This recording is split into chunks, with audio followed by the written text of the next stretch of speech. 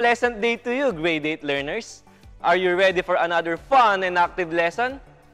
Journey with me as we learn again the importance of keeping our body, our mind, and our spirit in shape. It's me again, Sir Allen, your PEA teacher. I'll be one with you in maintaining your fitness and wellness. So make sure you have your pen and paper ready because we are about to explore the exciting world of physical education here in the Fitness Project. In the previous episode, I asked you to make your own physical activity program. You were also tasked to create a 1-minute video of yourself doing the physical activities found in it. I got to watch your videos and it was really hard to choose from all your submitted entries. But today, you will get the chance to see some of the best video entries. So stay tuned and check if your video is included. Enjoy!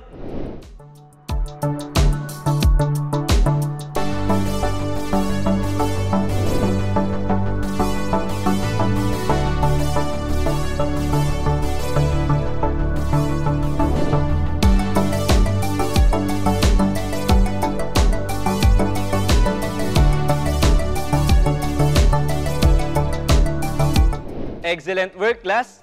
All of you did great. Thank you so much to all of you who participated. Now, let us proceed to our exciting topic for today. Are you familiar with these people? What sport do you think they are known for? Yes, you got it right. They are both professional basketball players known for playing the sport basketball.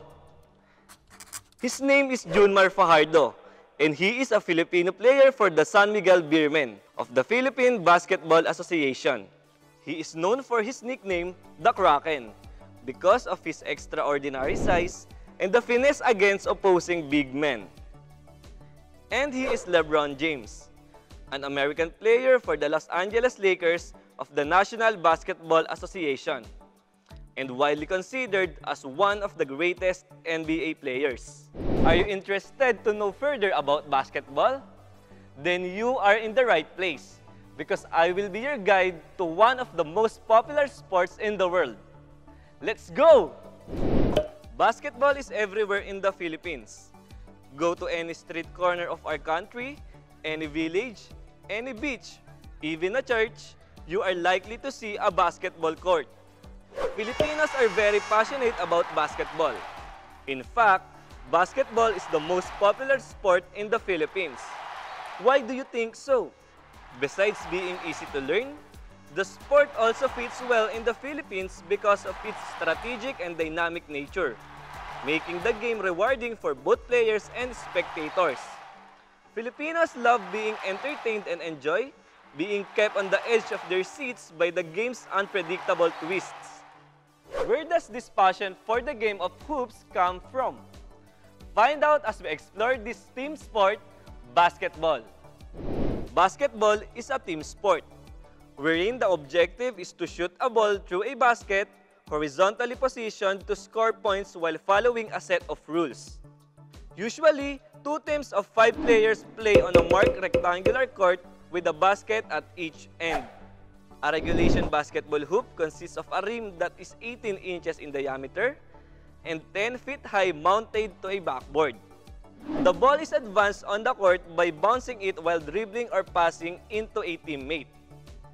A team can score a field goal by shooting the ball through the basket during regular play. A field goal scores 2 points for the shooting team if a player is touching or closer to the basket than the 3-point line, and 3 points if the player is behind the 3-point line. The team with the most points at the end of the game wins, but additional time, or what we call overtime, may be played when the game ends in a draw. Now, where was the game of basketball invented? And how did it turn the popular sport that we know and love? Let's find out! Basketball was built into the fabric of Springfield College. The game was invented by Springfield College instructor and graduate student James Naismith in 1891 and has grown into the worldwide athletic phenomenon we know it to be today. James Naismith was a 31-year-old graduate student. After graduating with a theology degree from Presbyterian College in Montreal, Naismith embraced his love of athletics and headed to Springfield to study physical education. Naismith was required to train young men to become instructors at a newly opened YMCA center. In December 1891, with the cold weather keeping the class indoors, he was asked by the school superintendent of physical education to create an indoor game that would keep the young men active during the cold winter months. Upon this request, Naismith nervously set out to create a game that would focus on skill rather than strength. A game that easy to assimilate, yet complex enough to be interesting.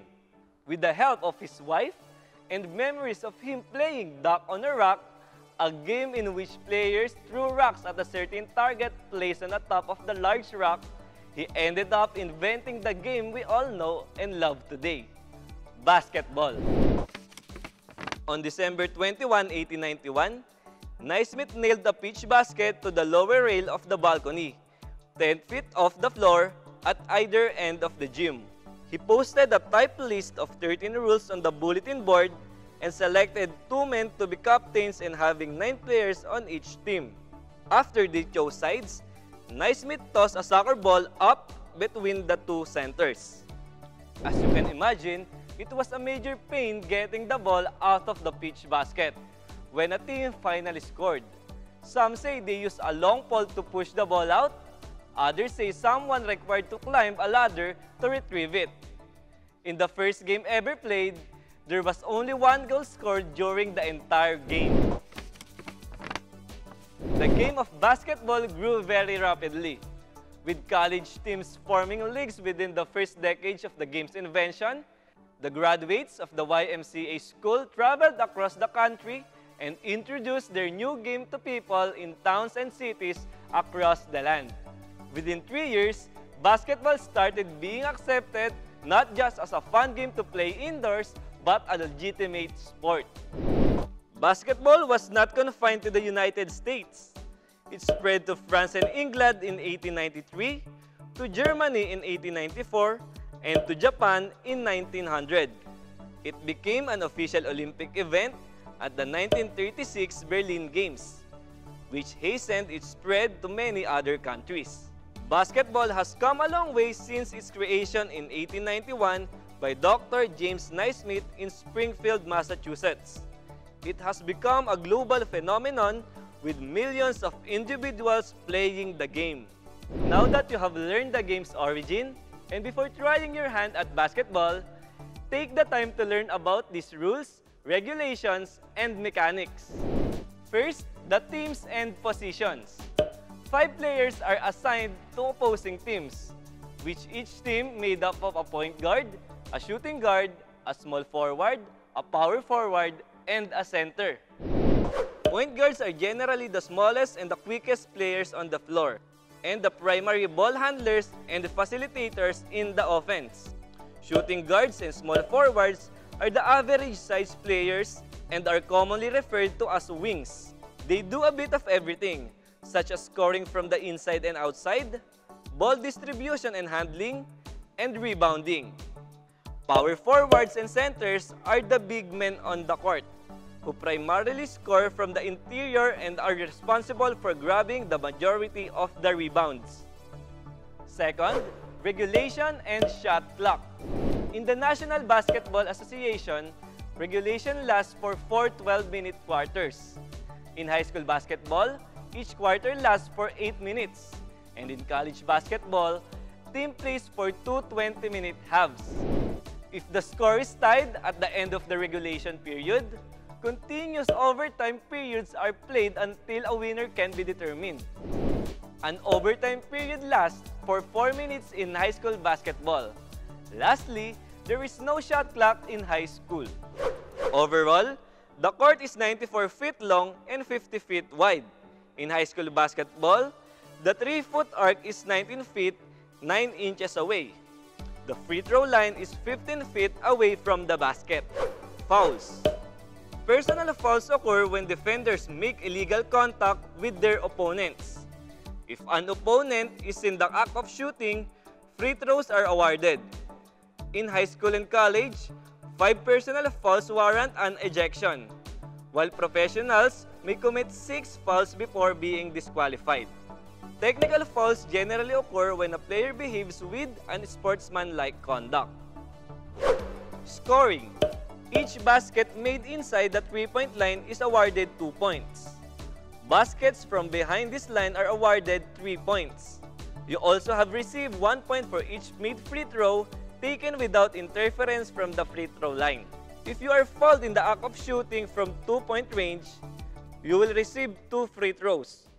If you are fouled when shooting beyond the 3-point line, you will receive 3 free throws. If you make the basket while being fouled simultaneously, that basket will count and you will receive 1 free throw. Next, dribbling mechanics.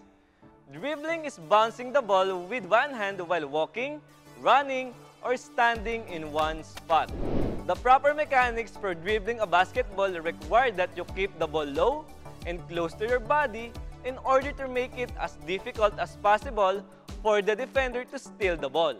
Spread your fingers out wide and attempt to dribble with just your fingertips for greater control. Once you pick up your dribble, you are allowed 2 steps and are not allowed to dribble again. Taking more than 2 steps will result in a traveling violation, while dribbling again will result in a double dribble. The consequence of each offense is that the opposing team will be awarded possession. Lastly, shooting mechanics. To properly shoot a basketball, have your feet shoulder-width apart and pointing directly towards the basket. What you have learned today about basketball are some reasons why basketball has taken off the way it did. Its accessibility is a real key to why so many people play it. It also suits the life of Filipino teenagers well, and is easy to learn but hard to master.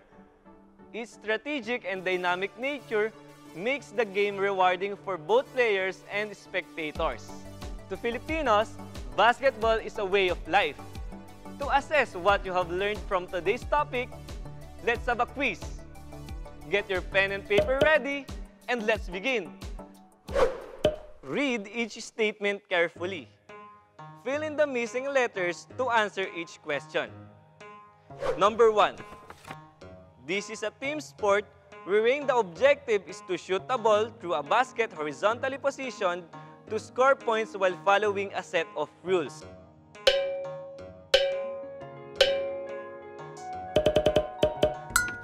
Number 2. He is known as the inventor of basketball.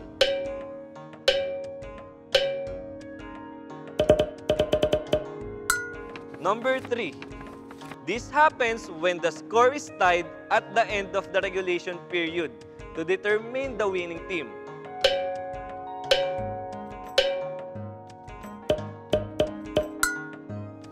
Number 4. It occurs when defenders make illegal contact with their opponents.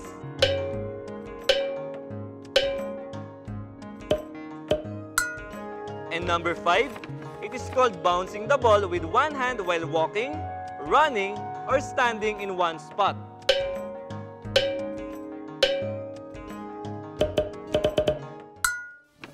Great job, kids! Give yourself a thumbs up if you got all the correct answers. If not, don't worry. Try to go back your self-learning modules and review the learning task. Did you enjoy our lesson? I hope you had an amazing time learning the brief history of basketball. Stay with us in the next episodes where we will learn the fundamentals and techniques in playing basketball. So make sure you keep on watching. This has been your Sir Allen, saying commit to be fit in the Fitness Project.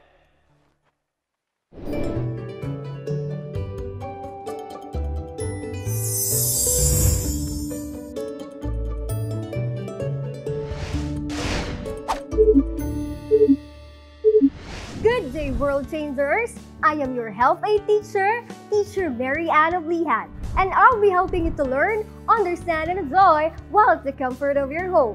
Here in Health Education! Health Education for a Healthier Nation.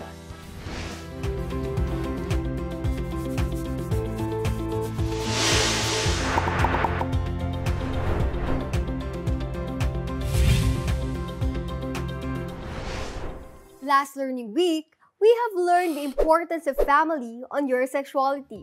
We have realized that our family plays an important role on how we shape our sexuality, since our first social interaction takes place with them. Our family as well should be the source of love and acceptance that a child needs for her or his growth and development as a human being. And for today's episode, we will explore the issues and concerns that you experience as an adolescent. Are you excited about that? If yes, let's wash our hands, cleanse our minds, and recharge our souls. Go! Get your module, ballpen, and notebook so that we can begin. During your childhood, you probably did not doubt most of your thoughts and feelings about yourself. But when you reach adolescence, you somehow started to ask some things about you in relation to the changes that are happening in your body. Trying to figure out who you are and how you express yourself is somewhat scary but exciting at the same time. Don't you worry, because teenage is a fundamental stage of life that each human being passes through. I did too. Some people face this period of their life actively and positively, while others face dilemmas and difficulties. As you grow older, you will discover a lot about yourself, your sexuality, your gender preferences, and your sexual behavior, which we discussed in the previous episode. Do you still remember Soji? Then, let's have a quick review for that. Ang SOGI o Sexual Orientation, Gender Identity and Expression. Tinatalakay natin ito dahil pumapatungkol ito sa ating mga sariling pagkilala sa ating sexualidad at kasarian. Una, ang sexual orientation. Sinasagot nito ang tanong na, batay sa kasarian, kanino ka ba nagkakagusto? Kung lalaki sa lalaki, yan po ay pagiging gay o bakla. Kung babae sa babae naman ay pagiging lesbian o tomboy. Kapag babae sa lalaki o lalaki sa babae, ikaw ay straight o heterosexual. Maaari ding lahat ng kasarian ay nagugustuhan mo. Ikaw ay maaaring maging bisexual. At maaari ding wala kang nagugustuhan. Ikaw ay maaaring maging asexual o ace. Ikalawa naman ang gender identity. Sinasagot nito ang tanong na, paano mo kinikilala ang iyong sariling kasarian? Maaaring ikaw ay pinanganak at lumaki nang kinikilala mo ang iyong kasarian batay sa iyong sex assigned at birth. Therefore, ikaw ay cisgender na individual. Mayroon ding mga individual na nag-transition tungo sa kaibang kasarian. Halimbawa, pinanganak na male ngunit mas nakilala ang sarili bilang babae. Sila ay mga transgender women o trans women. Mayroon ding pinanganak na female pero mas nakilala ang sarili bilang mga lalaki. Sila naman ay mga transgender men o trans men. Mayroon ding mga individual na hindi nagpapakahon sa mga kategorisasyon ng kasarian at sila ay mas nakikilala natin bilang mga genderqueer na mga individual. Ang gender expression naman ay sumasagot sa tanong na paano mo ba pinapahayag ang iyong kasarian? Maaari kang maging masculine, feminine, androgynous o queer. Ito ang mga pagpapahayag ng isang tao. Pero depende na din kung anong expression ang komportable para sa kanya. As you go along with your life, you become curious and inquisitive, resulting in some issues and concerns that need to be addressed. One of the most common teenage concerns nowadays that is related to what we have discussed from the past weeks is identity crisis. So let's talk about identity crisis. Developmental psychologist and psychoanalyst Erik Erikson first used the term identity crisis. He introduced the ideas of adolescent identity crisis as well as midlife crisis, believing that resolving crisis in life develops personalities. If you are experiencing this, you may be questioning your sense of self or identity. This can often occur because of big changes and/or stressors in life due to factors such as age or advancement from a certain phase like in school or in childhood. Here is what you need to know about identity crisis, since your age right now is in the stage where you try to find out exactly who you are through an intense exploration of personal values, beliefs, and goals. Join me as we listen to our health expert of the day. Kung hindi mo alam ang katungkulan mo sa buhay o hindi mo kilala ang sarili mo, kung sino ikaw, mukhang nakakaranas ka ng krisis sa identidad o identity crisis. Una, ano ba ang identity? Ito yung naglalarawan sa atin. Kasama dito yung ating paniniwala, mga pinapahalagaan sa buhay, at ating personalidad. Ano naman yung identity crisis? Nagsimula ang konseptong ito kay Professor Erik Erikson, isang psikolohikal ng pag-unlad. Naniwala siya na ang pagbubuo natin ng ating identity ay isa sa mga importanteng bahagi sa buhay ng tao. At ito ay nabubuo sa panahon ng tayo ay nagdadalaga o nagbibinata. Ang gender identity ay iba sa gender expression. Ang gender expression ay kung paano natin pinapakita o pinapakilala ang ating sarili sa ibang tao o sa mundo. Halimbawa, kung gusto mo makilala na babae ka, ikaw ay nagsusuot ng saya o damit. Ang gender identity ay iba din sa orientasyon sa sexual. Ang orientasyon sa sexual ay nagpapatukoy sa tipo ng tao kung saan siya nagkakagusto o sexually attracted. Kung bakit sa panahon ng puberty, ito ay nangyayari dahil ito ang panahon na mabilis ang pagbabago ng pisikal o katawan na anyo ng lalaki o babae. Dito din ang epekto ng mga hormones, emosyon, at ang pag-iisip ng ating kakayahan sa ating kinabukasan. Anong epekto nito sa kabataan? Pwede magkaroon ng depresyon, walang focus sa buhay, madalas magulo ang pakikipagrelasyon, at may problema sa pagtitiwala sa sarili, sa kapwa, sa kaibigan, at saka sa pamilya. Ano ang kailangang bantayan upang maiwasan ang paghantong nito sa mga kondisyon sa kalusugang pagkaisipan? At ano ang pwedeng gawin? Importanteng maalagaan natin ang ating identity. Dito tayo nakikilala ng ibang tao. Ito yung pwedeng maging daan sa buhay natin na maging matibay, masaya, kontento at iba pa. Walang natatanging paraan para maiwasan ang identity crisis, pero may mga paraan para ito ay ayusin, gamutin at matulungan ng tao.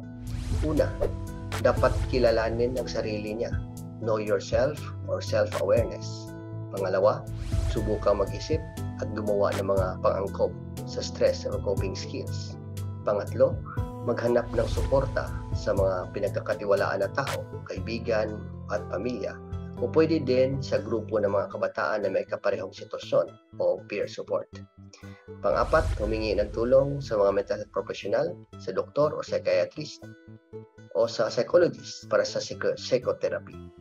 Pang-lima, huwag mawala ng pag-asa na umayos din ang buhay dahil hindi mo ito kasalanan at hindi ka nag-iisa sa sitwasyon mo.